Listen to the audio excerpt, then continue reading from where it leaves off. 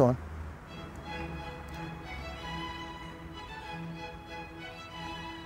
Welcome back to the channel. So today, a nice interesting background as always, or at least I tried to. This is Koh Phu Thong Temple in Thailand. And I'm in front of a tree that is literally thousands of years old and supposed to be one of the luckiest trees in the world. And you can see, from what I understand about the custom, there's a special powder. You rub it into the tree, and then the people come here, the local people, or people all over the world actually come, and they pray. Now, normally they pray to wish someone better, health, good health, whatever.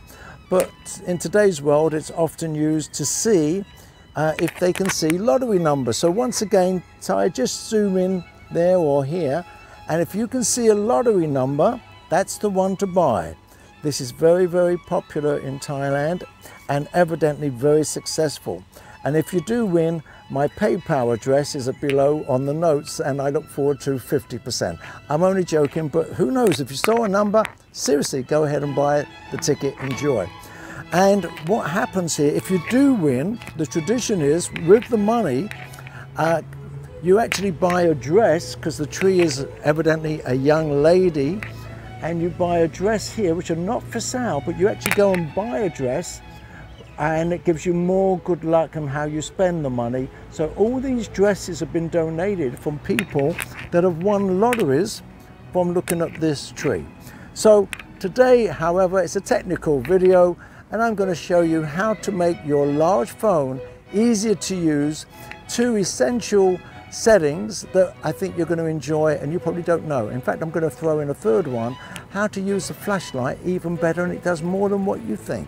So we're going to go on right now. Action.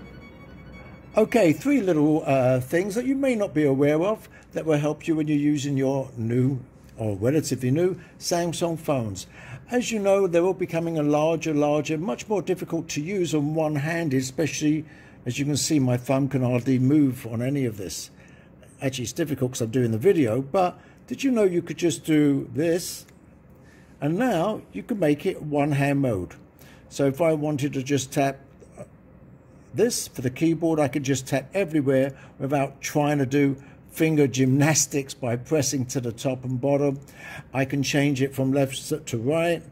I can also move it up and down, which is a new feature. So I could have it anywhere I want, as you can see. And the minute you're finished with that, you just tap anywhere on the screen and it becomes full size again. So just to show you again how to do it, you just basically go to the bottom, anywhere on the bottom, a little tap downwards, not upwards, and move it down wherever you want this to be, left or right, and you've got one hand mode. Very easy now to work and operate the whole phone. As you can see, you actually can set it up exactly how you like, and let me just show you how you get into there. So you go to settings, you go to, let's have a look, where is it, under advanced features, and you scroll down and you've got one hand mode, and you have some options on this. So you turn it on, obviously. You can choose by gesture, is how you've seen it, or by button. If you're using the old-fashioned method where you have the left and right and the little button in the middle, you can have that instead, and it does the same thing. Very useful, makes using your phone a lot easier and less chance of breaking it or damaging it. The other thing that is really fantastic, and I use this more than anything else really, instead of having to do all the bottom and left, all that stuff, here on the left and the right, if you can see, I've got these blue bars. So by doing that, it would take me back to the last thing I've done. You see that little arrow come out? I can also go to the left and right. Now I can program, let me just show you, this to do whatever I want. So if I go back to the right, lift it up, you'll see I've got all the apps that I can close whatever I want again. Going up, back there again. So, and on the left, if I go the same, I'll just go back here, and I've tilt up to the left, I've now turned on the flashlight. If I turn it up again, you can see the flashlight is on, and I will basically turn that off. By the way, just by tapping that, you have the option to turn off. You don't have to go to the top. So let me show you how to operate this. You can now get it from the Play Store. Before, it was part of Samsung's Good Lock, which is really annoying because you could only get that in a few countries. For some reason, it's geo-locked, as they call it. But now you can get this from the Samsung App Store or the Google Play Store. And it is called, and let's have a look here, one hand mode. I'm going to tap on it. I'm going to take my time to show you this because a lot of people have not been able to get this to work. The most common reason, they open it up and they don't activate it. You've got to turn it on. So here with the left, you can have just the right handle or the left handle. So on the left handle, if I just stroke it to the right, I can have the task switcher. But I can actually, if I tap on that, these are all the things I can have it do if I so chose. All that stuff. And you can customize this as much as you want to do exactly what you want.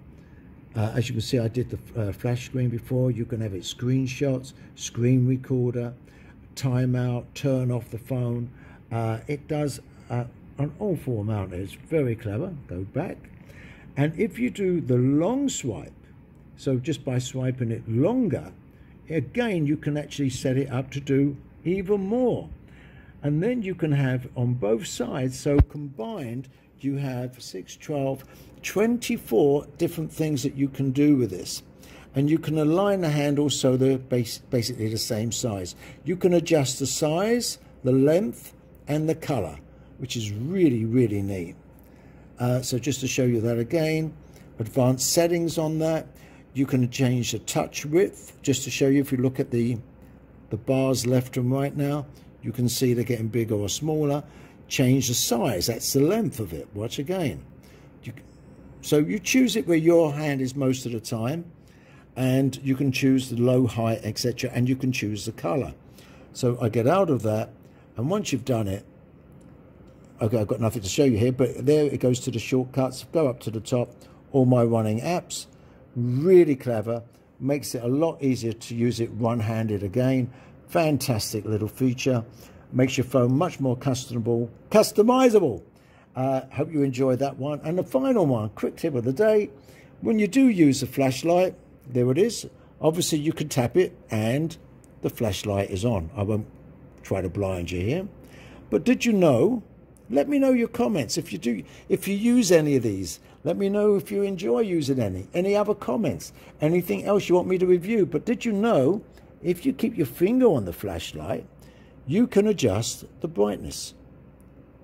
So if I turn the flashlight on, you'll probably see just from the reflection, I can make it much darker and really high.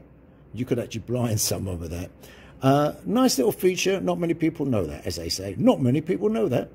Hope you enjoy it. Please subscribe and enjoy the video. Let me know if you like the introductions that I do at the beginning. I'll try to do more with those, or would you prefer me to go straight into the videos? Thanks again.